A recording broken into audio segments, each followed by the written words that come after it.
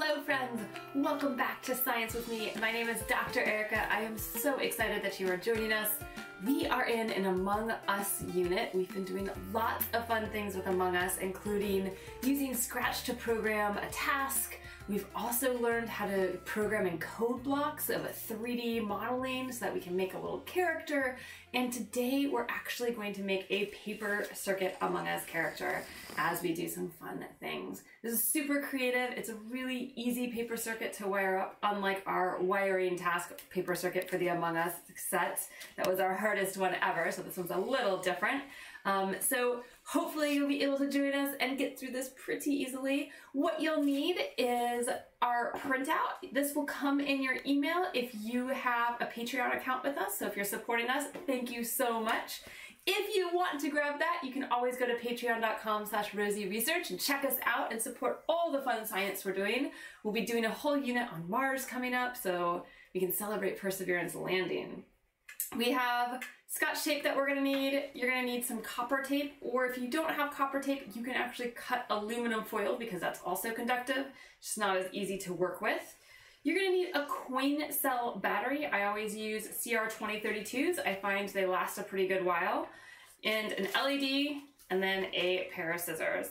And of course, whatever sort of art supplies you want to make it uniquely yours. So let's go through how to make this. The first step is going to be to cut along this solid line, and then we'll sort of fold it backwards, and then we'll cut along this other solid black line. That will give us the shape to our paper circuit. And when you cut this off, you kind of want to be careful because there's some hat choices that you can cut up and use if you'd like to. The hats for Among Us are my absolute favorite part of the game, I think. I wear a new hat each time I play. It's quite fun. I wanted to put the flamingo hat on there, but I thought that'd be too hard to do. All right, so now we're gonna cut after we folded it. I can still see the lines. So if you folded it so your lines are inside, you wanna swap that the other direction. And then we'll just cut out our little character among these dark lines.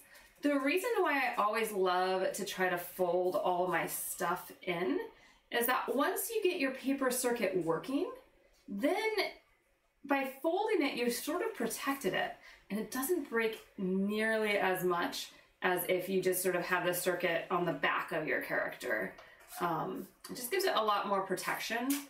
And as I've taught classes, I've learned that it can be really frustrating if you get your paper circuit working and then all of a sudden it stops working because one little wire got bumped the wrong way. And just folding it and having it double thick, I have found always sort of fixes that situation for us. All right. Now in the end, our end result will be that we have our circuit and then we will fold this over this way to protect our circuit. So if you wanted to, you could draw everything you wanted to right now when it's all flat and there's no bumps from the battery or wobbles from the LED legs. Just depends how you want to do it.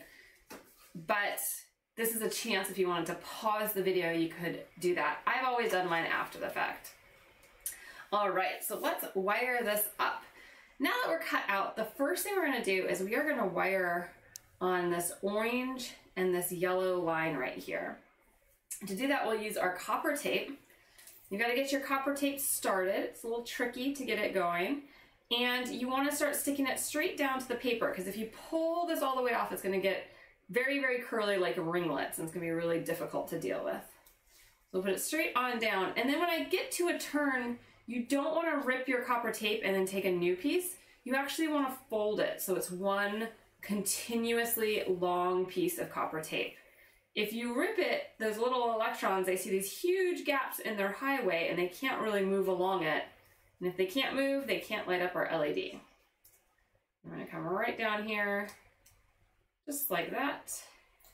And then I like to use my nail to sort of press it all down. There's that one, and now we'll do this other one. Don't have enough tape left over for that one, and that's okay. I'll get it started with my nail again. And we'll just tape it straight on down to the paper, like that. And I'll fold it, and you just press it down and it stays really nicely. All right, fabulous. So we'll press that down. So this is where our battery will go, and you can see that when this is flipped over, this part will contact the top of the battery. So we'll have contact on the top of the battery and on the bottom of the battery.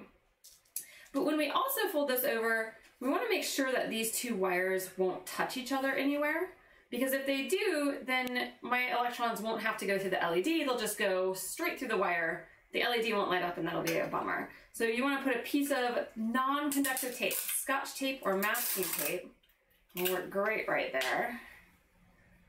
Just put a little piece right here just to cover that up and make sure that these two wires here can't touch. You don't want it to cover up right here because we're going to put our LED legs there and we need it to touch. All right, so now we're going to choose our color of LED. I think I'm going to go for green this time. And you'll notice our LEDs, they have a long leg and a short leg. And so the long leg always goes to the top of the battery, and on our circuit templates, we tell you where the long leg goes. So this one says LED long leg, so that goes onto this wire, and the LED short leg goes onto this one. LEDs are like one-way streets, so it's really important that we put the long leg where the long leg goes and the short leg where the short leg goes.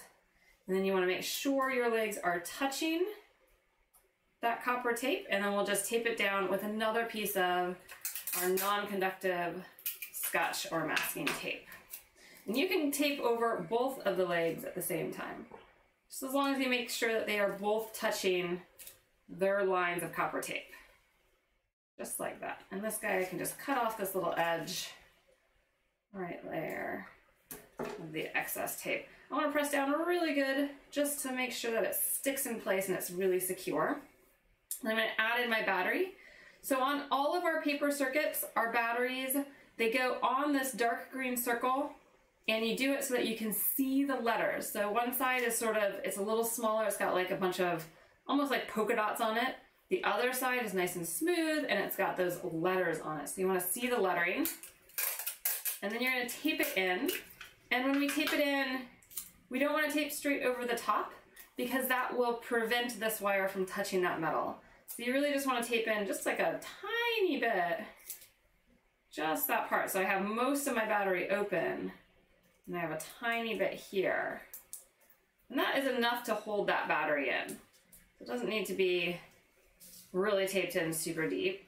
And then our switch will be when we press here.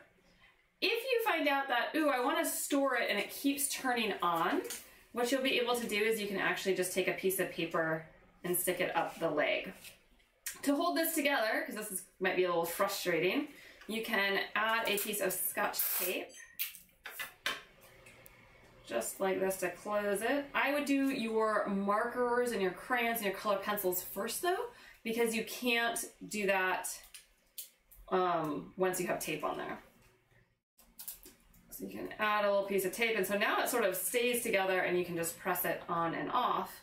And then the last thing to do would be to like choose a hat, or maybe make your own hat sort of decoration, color it all up, and you can make a fun little Among Us paper circuit project. So that is a great activity that you can do over the weekend. Hopefully you find it pretty simple to do. If you need some troubleshooting, you can always email us. And check us out. Make sure you see what other fun projects that we are doing. And you can always subscribe to our YouTube channel at youtube.com/RosieResearch. Thanks so much for joining us. Bye, friends.